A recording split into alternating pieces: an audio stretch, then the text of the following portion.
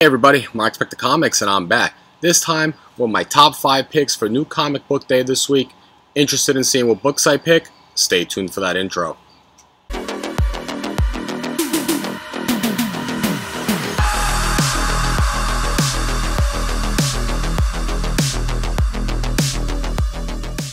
Alright, so welcome back. If you haven't already, please don't forget to like, share, and subscribe. Hit that bell notification so that when I do put out some content, you'll get it in a timely fashion. Alright guys, so you're here because you're interested in my top 5 picks for new comic book day. A little bit of a tough week. I came close, honestly, to not even making one this week, but I was able to find 5 solid picks, which I think you guys are all going to enjoy. So, let's get right into the list, and I'm going to start with number 5. Number 5 this week comes from Marvel. It's my one and only book this week. We got Moon Knight, Black, White, and Blood, issue number 2. I did enjoy issue number 1. There were 3 different stories. The only story I didn't like was the Jonathan Hickman story, but the other 2 are really solid. They're going to do various writers, various artists in this issue, just like issue number 1. So we're going to have Benjamin Percy and Gerardo Zaffino. Moon Knight seeks out an odd favor for Doctor Strange. Sounds pretty good. Moon Knight's 4 personalities come together to debrief the night's events in a story by David Pepose and Leonardo Romero. And Mark Spector's mercenary past comes back to haunt him in an adventure done by Patch Zurcher. So that sounds very interesting. I did like the artwork in 2 of the 3 stories as well. So that's going to be my number 5 this week. Alright. So, moving on to DC this week, we got one and only pick as well. We got Sandman Universe Nightmare Country, issue number 3. This has been a fantastic story so far, written by James Tynion IV and artwork done by Lisandro Sorrentino. First 2 issues were great. Love that kind of horror. Love the story, even though I'm not familiar with the characters. I've never previously read anything to do Sandman related, but I think this is a pretty good start into the Sandman universe. A little description: it's not in the Corinthian's nature to save a life, but if he wants to understand the nature of the Smiling Man, which has been the main focus in this story, he's going to have to protect one of the few people to have ever seen him. Sounds very interesting, and that's why it's my number 4 this week.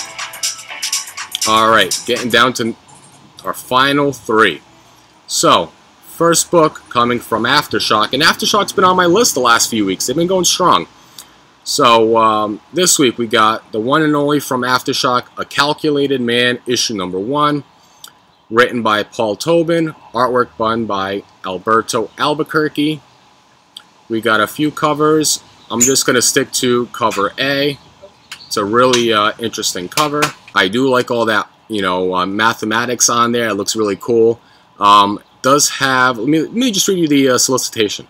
So it says, a verifiable math genius, Jack Beans, used to run the numbers for the Pinafore crime family until one day he ran them too well and concluded that the only way out of his life was in a casket or witness protection. So he turned state's evidence and basically ran. You know, it sounds a lot like The Accountant. If you ever watched that movie, fantastic movie. If that's anything like that, it's going to be a fantastic read. And that's why it's my number 3 this week. Getting down to the final 2.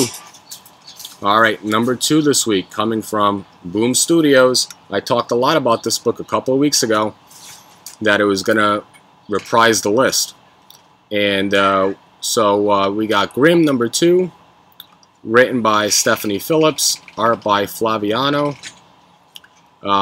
Issue number 1 was fantastic. Loved the artwork. Loved the story about Jessica Harrow. Basically, she finds herself trapped between the world of the living and the dead. Something that no other Grim Reaper has ever experienced. Just what makes her so special? Well, that's why you got to read issue number 2. And there's also going to be issue 1 third printing coming out this week too, which is already sold out. It's already going for, I don't know, 4 or 5 times cover price, just like issue 2 came out. So if you can get that third printing, look out for that one as well. Alright, so if you made it this far, you're waiting for my number 1 this week. And it's coming from Image Comics. And you probably guessed it, it's called Do a Power Bomb, issue number 1. Written and drawn by Daniel Warren Johnson. Talks about Lona Steelrose wants to be a pro wrestler, but she's living under the shadow of her mother. The best to ever do it, all time. Everything changes when a wrestling-obsessed necromancer asks her to join the grandest pro wrestling tournament of all time, which is also the most dangerous. It's The Wrestler Meets Dragon Ball Z, I love Dragon Ball Z, in a tale where the competitors get more than they ever bargained for. Sounds fantastic. Can't wait. The covers are very vibrant. The artwork looks fantastic. And that's why it's my number 1 pick this week. Hopefully you guys check that one out. If you stay for this long, I appreciate it. Definitely appreciate the support. And it's my way of giving back as a thanks. I'm going to give away my top pick of the week from last week's New Comic Book Day. DC Pride issue number 1. The 1 in 25 metal foil by Jen Bartel. Beautiful cover. It just came in today from the mail. Nice hard stock paper. Beautiful. Look great graded if that's what you're into. I'm going to give this away. All you got to do is hit the like button. Hopefully we can get this above 50 likes. That's going to be my goal. And then in the comments down below, all you got to do is hit hashtag Poison Ivy, and you'll be entered into the drawing.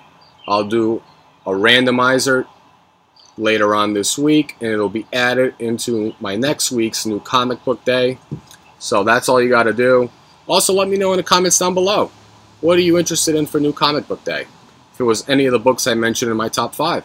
So that's it. If you want to be entered into winning this beautiful cover, all you got to do is write hashtag Poison Ivy and then smash the thumbs up. So until next time, Rock Spec the Comics, out.